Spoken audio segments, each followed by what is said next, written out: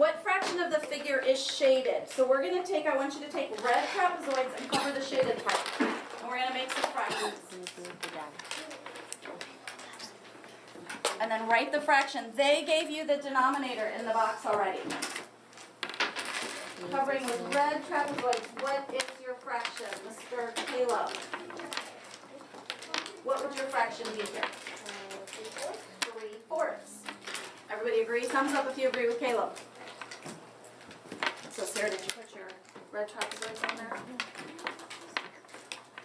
All right, what does number 2 say, Jack? I'm covering with green triangles. All right, let's do that. Green triangles. I need a big trapezoid. Good. That sounds too big.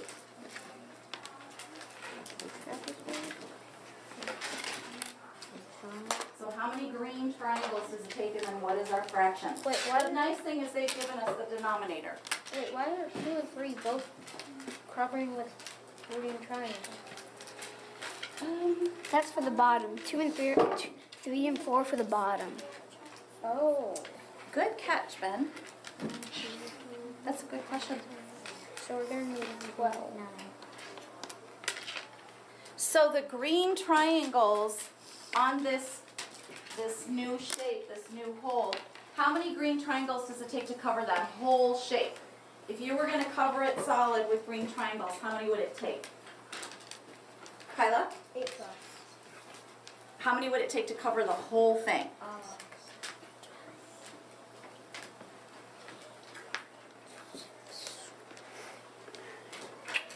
So if we covered the whole thing solid, how many would it be? 12 plus. Okay, so it would take 12 to cover it. So if you cover the shaded part, what fraction did you make again? So I was asking you 2 separate questions, honey. I wanted to know the bottom number. So if we covered the whole thing would be 12. How many did you make? How many did it take to cover the shaded region? 8 12. 8 twelfths. Did we all get 8 twelfths? Did you count up 8 triangles? All right, move your green triangles. There's 6.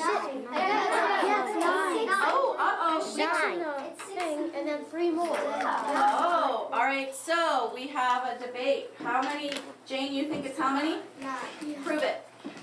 Because